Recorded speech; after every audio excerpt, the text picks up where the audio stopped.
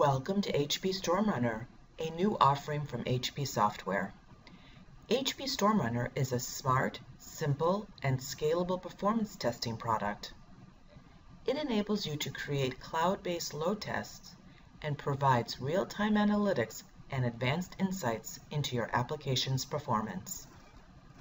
In this tutorial, we introduce the product and show you how to get up and running in just 3 simple steps. Step 1. Create a load test.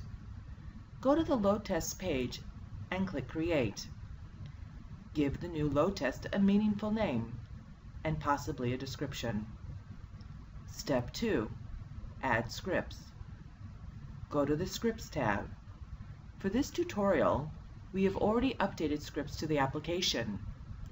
Check out our other tutorials to learn how to create True Client, True API, or Web HTTP HTML scripts. Let's choose the sample script we prepared and add it to the load test. Step 3. Configure the script. Set the number of users to 50 and the duration to 5 minutes. This simulates a real scenario where 50 concurrent users access our application for a duration of 5 minutes. Next, go to the distributions page and set the distribution to 50% from US East and 50% from US West.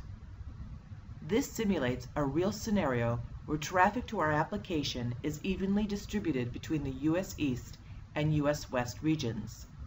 And that's it. We are ready to run the load test. At this point, we could also set up monitors and SLAs. Check out our other tutorials to learn advanced test setup. After clicking Run Test, a progress bar is displayed. This indicates that the application is provisioning cloud machines in real time to generate load against our application. This process can take between 5 and 10 minutes.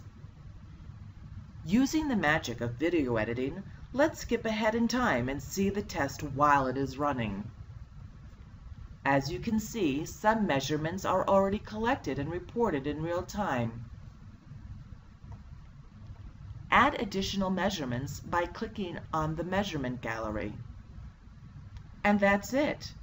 Creating a load test in our application is as easy as 1, 2, 3. Even your manager can do it. Trust us, we checked, and even our manager can do it. If you have any other questions or suggestions, leave a comment on the YouTube page for this video. For more helpful tutorials, visit our YouTube channel. StormRunner Load.